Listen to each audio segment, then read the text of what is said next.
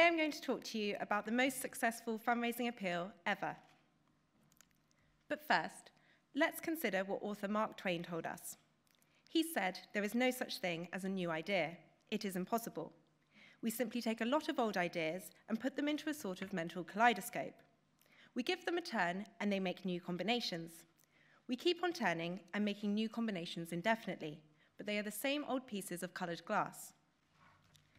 I'm not sure I agree entirely with this. As fundraisers, we do need to believe that new and exciting initiatives are waiting to be discovered, which will result in lots of money being raised for the causes we believe in. However, what I think we can take from this is that past fundraising ideas have shaped the fundraising we do today, and we mustn't be so preoccupied with looking forward that we forget to learn from our past. So with that in mind, let me take you back to 1939. 1939, the year Batman first appears in a comic book. John Steinbeck's novel, The Grapes of Wrath, is first published. The Wizard of Oz premieres in Hollywood. The last public guillotining in France is carried out. And the year that Germany invades Poland and the Second World War breaks out in Europe. It was also the year that the British Red Cross and St John launched their war appeal, which went on to become the UK's most successful fundraising appeal ever. So how did it work? All over the UK, the Red Cross asked people to give just 1 penny a week, the equivalent of around 50p a week today. The idea was that this small amount would be almost unnoticeable to the supporter. However, when given regularly, over a period of time and by many thousands of people, it would add up to a considerable sum. Pennies were collected each week by volunteers going from door to door. The collections required a new Act of Parliament, the House-to-House Collections Act of March 1940. The Act required that collectors had to be fit and proper persons, wore identification badges, carried a certificate of authority, and had to place all the money in a sealed collecting tin. It might not sound groundbreaking to us now, but this paved the way for face-to-face fundraising as we know it today. When launching the Penny a Week Fund, the Red Cross and St John engaged the Trades Union Congress to deduct a penny a week from workers' wages. A postal appeal was made to employers and employees, and each organisation supporting the scheme was allocated a Red Cross contributions representative to act as the link between the employer and the workers, the precursor to payroll giving. Incredibly, in 2012, £118 million was donated through payroll giving in the UK, which is a mere 34% of what the Penny a Week Fund collected annually during the war years. In addition to the Penny a Week regular giving, 350 charity shops were opened to benefit the fund. Stocks were made up entirely of donated items, and the phenomenon of chain charity shops was born. What I love about the appeal is that so many people were involved in a collective movement. Lots of people were contributing a little amount, doing something incredible, which would only have been possible together because the whole was greater than the sum of its parts. This works because 1 penny doesn't mean a lot to Joe Bloggs, but lots of pennies from lots of Joe Bloggs can mean an awful lot to the beneficiaries, whoever they might be.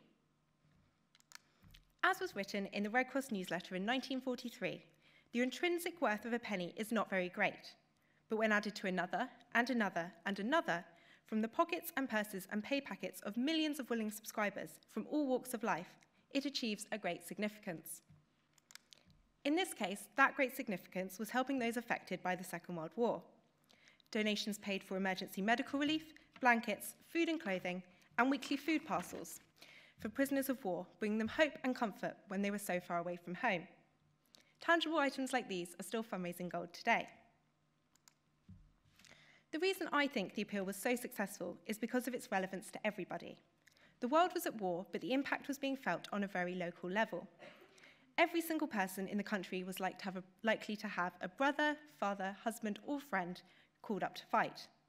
Knowing that those loved ones would be the ones to benefit from the fund made donating very personal.